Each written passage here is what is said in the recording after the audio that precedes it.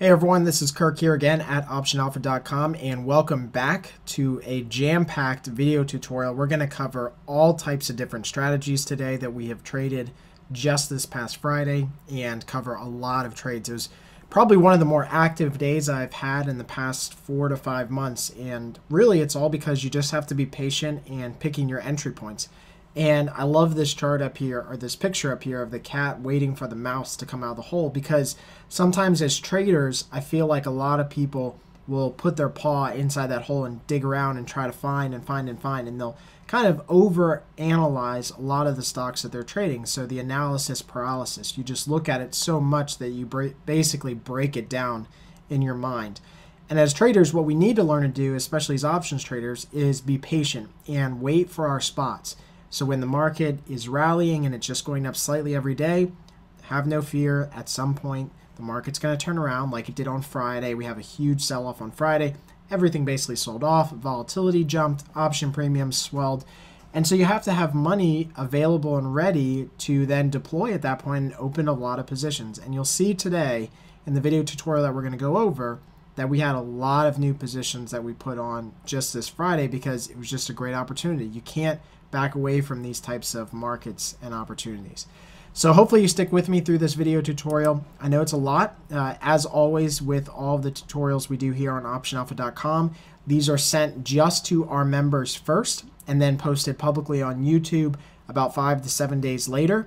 And so if you're on YouTube now and you're seeing some of these alerts, you probably won't get an opportunity to make some of these trades at the same prices because you're too late and you didn't sign up for the membership. So I want to go over not just the opening trades here today, but I'll go over these in a second, but I wanted to go over some of the closing orders that we did have today as well. Because of the sell-off, we actually had an opportunity to take profit on a lot of different securities that we already had on for the books.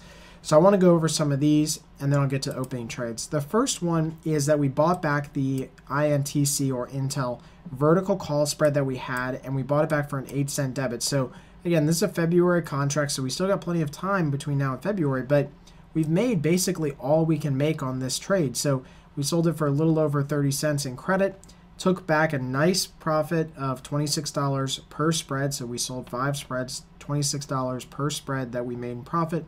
But again, we're not going to hold this thing all the way through expiration for a measly 8 cents. So we're going to get rid of the trade.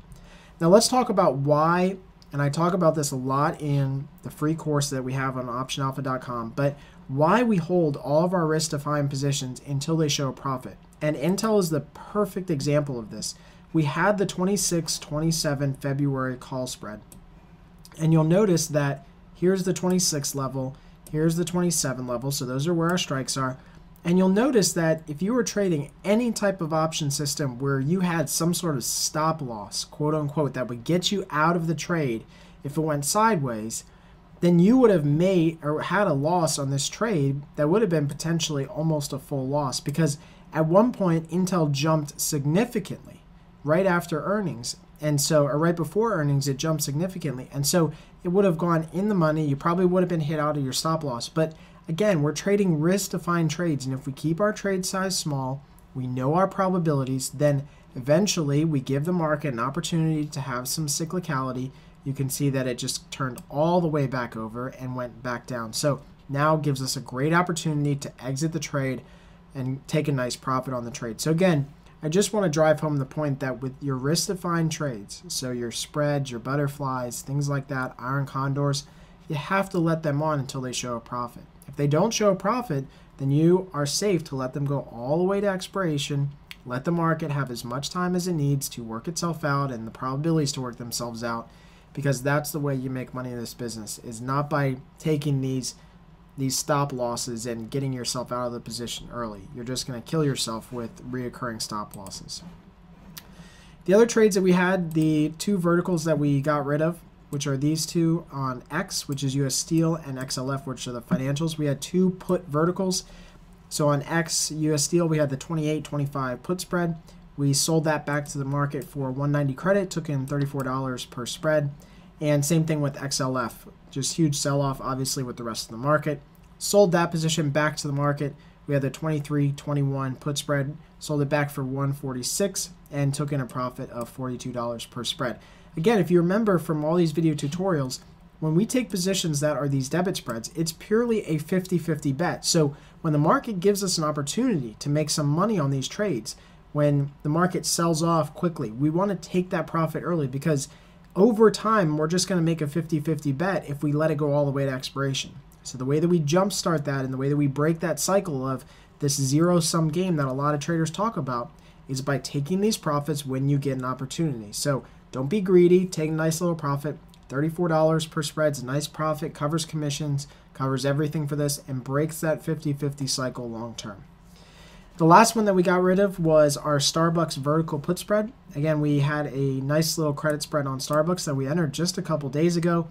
It was the 72.5-70 put spread, and Starbucks jumped up, so we bought it back for a 35-cent debit and made $30 on the trade per spread that we sold. So again, practicing what we preach here, we tell people with your risk-defined trades, you exit them at 50% or 75%, that's the target range, of your max potential profit. So in this case, we sold the spread for 65 cents. That's the most we can make, $65. We bought it back then for $35.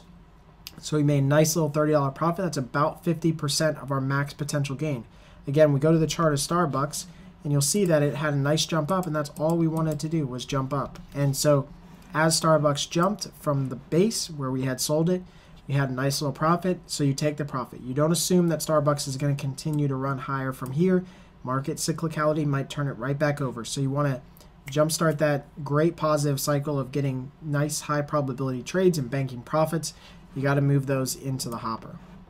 All right, so now that we've covered the closing trades, let's go over some of the opening trades. And I want to start with our Iron Condor in DIA. And this one really just too good of an opportunity to pass up. Again, Iron Condors are hard to trade because you need a lot of things. You need liquidity, you need high volume in the underlying options, and then you need high implied volatility. So they're not as easy as some people think to trade. And especially with this highly traded ETF, the DIA or the Dow, the Diamonds, then it allows us to move a little bit further away from the market because it's highly liquid. So made a great opportunity to sell a couple Iron Condors in Dow for March. So in this case, I want to go over exactly what we did with this Iron Condor since we don't have too many of these. But we sold the March contracts, which are designated here, and we have two sides to this trade. So we sold the 165, 167 calls, and then we went down below the market and sold the 151, 149 puts. Now, you'll notice that in both cases, the width of my strikes is $2 between the calls, the 165, 167, and $2 between the 151 and 149. So it's an even Iron Condor. It's not unbalanced or broken or anything like that. It's very even. In total, we took in a nice $65 credit. So it was a pretty good credit per Iron Condor that we sold. So we took in a couple $100 of credit here, and that's going to give us a nice wide Iron Condor to work with. So again, I'm going to go to the chart of DIA, but remember, our first strikes are 165 and 151. So you'll notice on the chart of DIA that the first thing that we always look at is implied volatility, and you'll notice how high it is. It's in the 81st percentile. Well, obviously it's really high because the Dow had just a horrible last couple of days. And so this really helped solidify this Iron Condor position that we had. It helped widen out the strikes so that we can move far away from the market and collect a nice fat premium. So by doing that, we actually moved to the 165 and 151 levels. So you'll notice on the chart that 151 is all the way down here. Give ourselves plenty of room on the downside, and also gave ourselves room for that market to rally up to, but not past, its recent highs. So that was not a strategic positioning in the strikes. It's just where the probabilities worked out. So we put our probabilities right there at 165 and 151, made us a very even condor on both sides. So the market has an even distance to run on both sides, but I think we'll be pretty safe. It also gives ourselves a little bit of room to the downside. But let's actually go to the trade tab so you can see where our probabilities are for this position. So again, as always, when we go to the trade tab, this is our actual position. No joke here, no fake trades. This is live trading that we do, live positions that we put on in the market. Again, we take this position graph down. Here's our strikes in May, and let's widen this out with the number of strikes that we looked at. And what I want to show you guys is the probability levels that we're working with here. So let me see if I can get both of them on here. Great. So you'll notice that our first sell position right here is at the 151 on the put side, and I'll circle that right here, and that's at the 26 probability level. So there's about a 70% chance that the market will be above 151. And then I moved up here to about, at the time that I sold this position, it was about the 19% probability level, but right now it's sitting at about the 15% probability level. So that means that we're giving ourselves plenty of room between these two probabilities. Now, if you take this probability here, 26, and you add it to the 15 or the 19 that we had here, that gives our total probability percentage of losing on this trade. So the 26 and 15 is about 41. So we're taking about a 60-40 bet on this trade right now. So that's 60% chance of success, about a 40% chance of loss on this trade. Again, it's a high probability trade because it's in both directions, so we're taking in a lot of premium. If premiums were contracted, and if the market hadn't sold off as much as it did, we might end up having to sell this iron condor too close, and so the market could rally or dip out of those ranges. So I feel pretty good about this trade. I like this trade. Iron condors are far and few between nowadays with high implied volatility, so this is a really good trade. All right, let's move on to some of the other ones. I'm going to go a little bit quicker through some of these credit spreads because they are all basically inside the same wheelhouse. So I lumped them all together here for you guys. But the basic idea with all of these credit spreads, I'll pick out a couple of them like UNG and MasterCard, and we'll look at those charts. But the whole idea with all of these credit spreads is that implied volatility was high in the underlying, so we don't want to trade any debit put spreads or debit call spreads.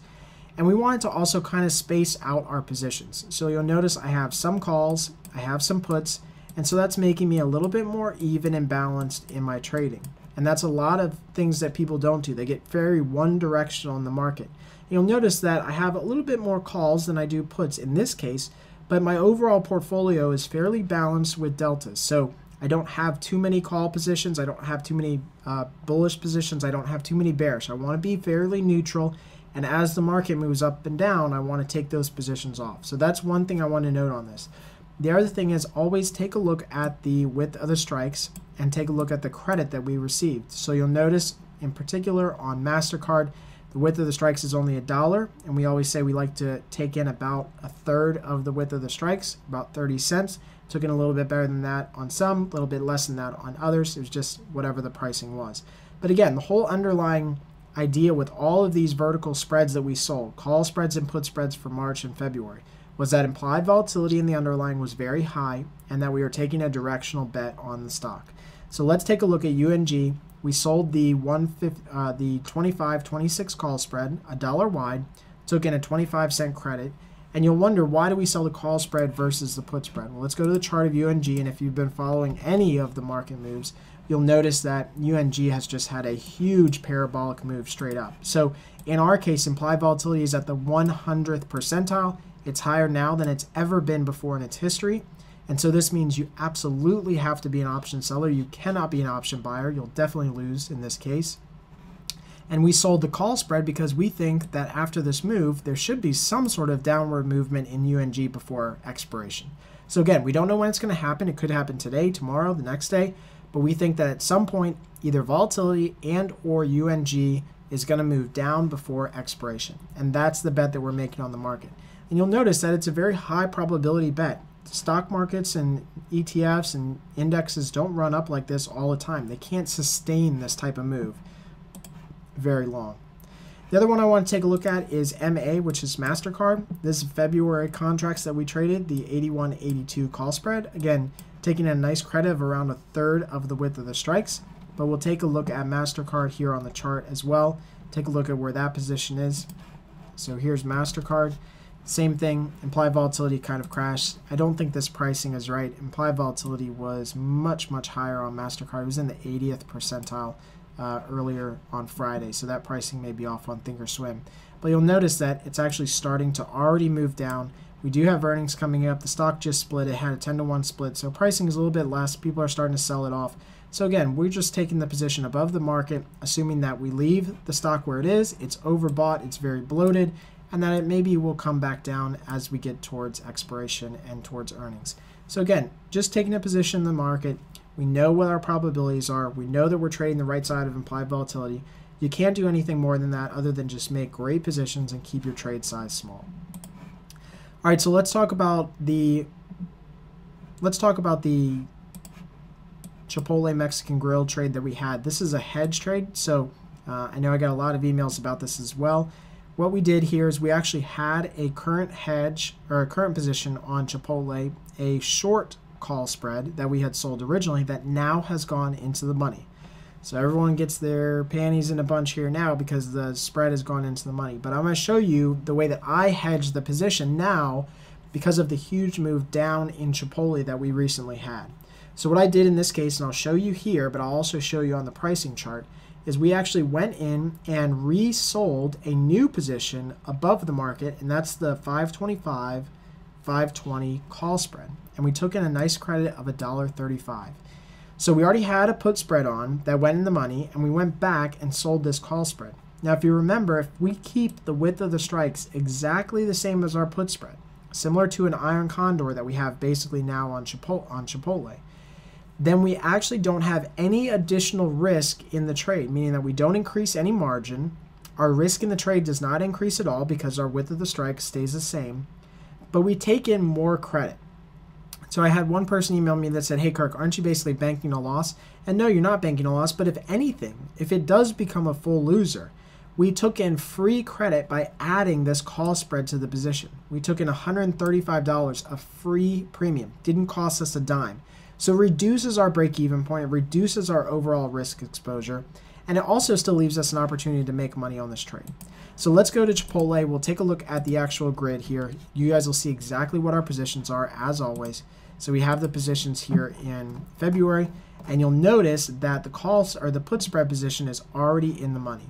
And so you'll see here on the right-hand side that these puts are already in the money because Chipotle is trading at $4.92, and we had the 515, 510 put spread. So what we did is we went back in and we sold the call spread just above that level at 525 and 520. So that, again, allows us this nice window of opportunity that should the market rally back up, it gives us an opportunity to take profits around 515, 520 if Chipotle does happen to rally up. But at the end of the day, this spread has already lost a ton of value just in one day. We couldn't control what the market did, but we can reduce our loss by selling this call spread that doesn't cost us any additional risk. So if anything, if we still take max loss on this trade, we've reduced the cost basis of that max loss, therefore reducing our risk and therefore increasing the premium that we've received overall on this position. So again, that's how we take those trades that go into the money. Again, there's nothing you can do about this. You just get dumb luck, and this is why you trade very small positions, but Chipotle just had a huge run down. And again, we have plenty of time between now and expiration that Chipotle could easily rally back up to the 515, 520 level. That's not out of the stretch of this stock moving, and given that earnings are coming up, that might actually happen. So we want to position ourselves to have a potential to make profit, but also take in a nice little premium on the way. All right, the last two positions down below are just straight vertical spreads that we traded. They're both call spreads on JPM and Citi. So going back to banking, we took some profits off on XLF, if you remember earlier in the video. But then going back to banking and trading the 48.50 call spread for $1.07, and then the 50.60 call spread, which is very wide. So we just traded one of those because they're a little bit expensive, in JP Morgan for $5.58, so a little bit over the mid price here. But again, the whole idea with these two positions in particular is that we wanted to take some sort of directional trade on the market here with these. Again, you'll notice that implied volatility is not above that 50th percentile, so we can't sell any type of vertical put spread or call spread or iron condor, but we did want to take a directional trade on both of these because they have been so oversold. Because they've been so oversold here in the past couple weeks. Citigroup has just had a huge drop in its price, so we think it should see some stability.